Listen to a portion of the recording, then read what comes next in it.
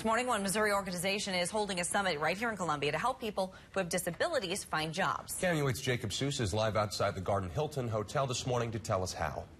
Good morning, guys. At the hotel right behind me today, the Missouri Association of Rehabilitation Facilities, better known as MARF, will be hosting their first ever Disabilities Employment Summit.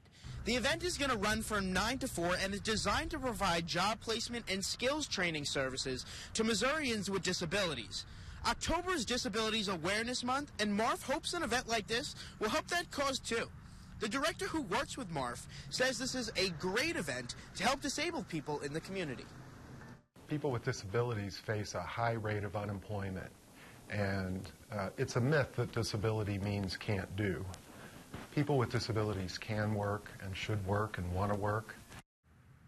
This is the first time that the organization is hosting an event like this, but if it goes well, you can surely count that they'll be hosting more in the future. Reporting live in Columbia, Jacob Seus, KOMU 8 News.